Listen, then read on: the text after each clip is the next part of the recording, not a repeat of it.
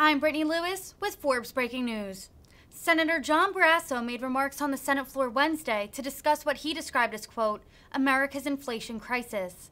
The rate of inflation in April slowed for the first time in 8 months, but experts still aren't sure how long it will take for prices to return to normal levels. Let's listen in for more from the Wyoming Republican.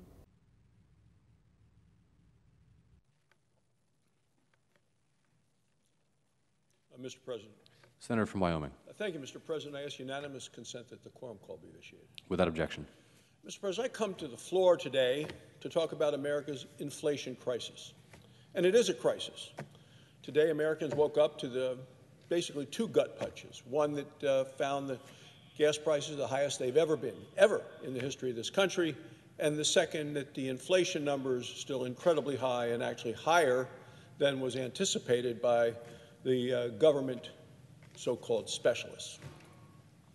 Well, last week, the senior senator from Illinois came to this floor, and he said Republicans want the midterm elections to be about inflation and the border. I think the senator intended his comments to be a criticism of Republicans, but I would point out to the senator from Illinois, that's exactly what the American people say this election ought to be about: inflation and the border. Not Republicans who are making that the election issue for 2022. No, it's what the American people say they want to vote on. Frankly, it's also the Democrats, because they created both of these crises. So this is going to be an up or down vote on how well the Democrats have done with the border and with our economy and the inflation that is crushing so many families at home all across the country. Nobody forced the Democrats to vote to cram a $2 trillion spending bill through Congress last March. Oh, no. Party line vote. The Democrats in this body, Nancy Pelosi and the Democrats in the House, and Joe Biden only 2 months into his presidency. Democrats say, oh, no, it was coronavirus. That's what they said it was for. But when you take a look at that bill, only $1 out of every $11 actually went for medical care. The rest went to a big Democrat wish list. Includes government checks to illegal immigrants. These are criminals behind bars receive checks from the government in the name of coronavirus relief. Nobody forced the Democrats to open the southern border. So the crisis that we have of inflation and the crisis that we have in the border are both crises of choice by the Democrats. Now, here we are 15 months into the Democrats' administration. The number one issue in America today is inflation. 40-year high inflation numbers. 9 out of 10 Americans, and Mr. President, I would just point out 9 out of 10 Americans hardly ever agree on anything. 9 out of 10 Americans are concerned and upset about inflation. And it's really not hard to see why. This week, just like last week, terrible economic news for working families. Gas prices again at an all-time high.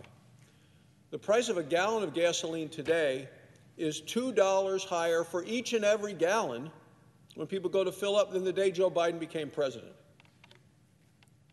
This morning, a new all-time high. Yesterday, an all-time high. Higher yet this morning for gasoline. Inflation, a 40-year high. But prices are going up much faster than wages. In fact, this gap between prices and wages continues to grow. People are falling further and further behind. The average family is poorer today than they were the day Joe Biden took office in terms of their ability to buy goods and services in our economy from the dollars they have in their pockets.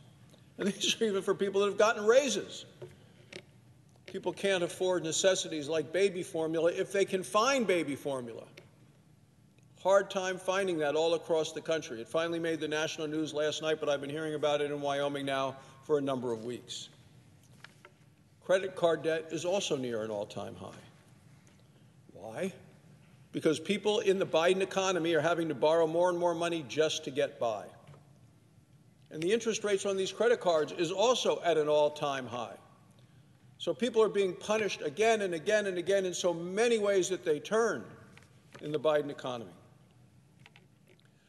People are paying more and getting less and less, and people are not happy.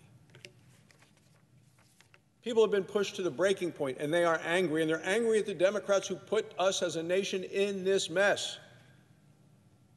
Americans haven't been this pessimistic about the economy since the Great Recession. And when they look in Washington, D.C., they see a Senate with Chuck Schumer claiming to be in charge of a majority in the Senate. They look at Nancy Pelosi claiming to be in charge of the House, and Joe Biden in the White House saying he's in charge there. And yet the president spoke yesterday and spoke today. And for the people in charge, he wants no responsibility for what's happening in this country with this economy. Said it yesterday, said it again today. He was full of blame, full of excuses, full of not telling the truth to the American people.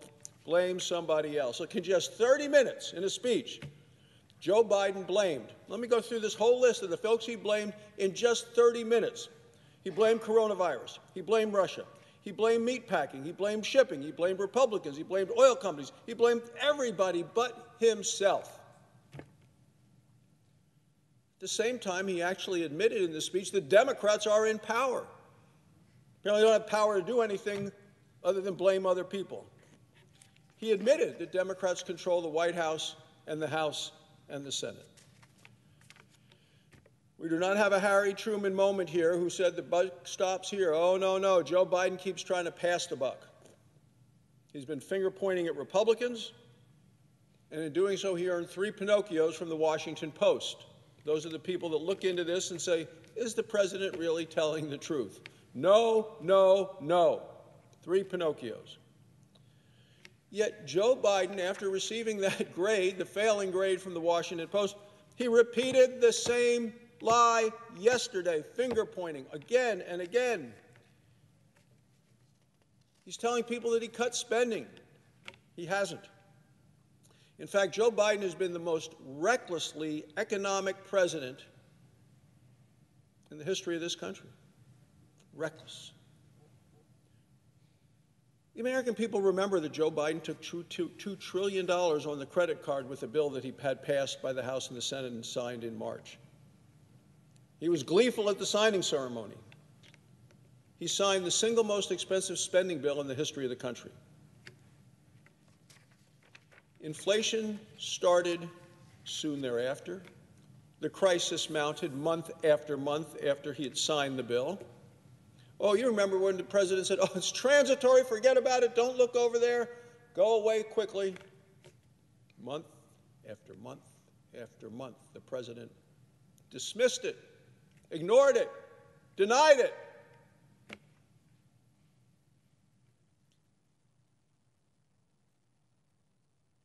The American people remember that just 6 months later, Joe Biden tried to pass another massive spending bill. Joe Biden has never cut a dime of spending in his life, but he has added trillions of dollars to our debt. What did it get us? The worst inflation in 40 years and a stagnant economy. There's still 1 million fewer Americans working today than there were before the pandemic struck. Under Joe Biden, we've created a lot fewer jobs than the economists expected. The economists have gotten it wrong again and again. They got it wrong in terms of how many jobs they expected to be made, and they got it wrong today when they thought what the inflation rate would be. And in both cases, their projections were more optimistic than the actual results turned out to be.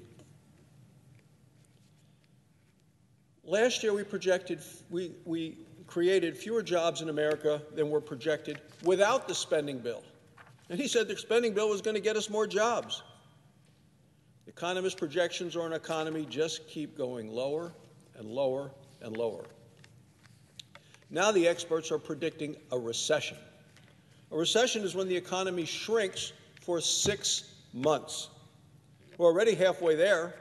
In the first 3 months of this year, the economy did shrink. Why? Well, because of inflation.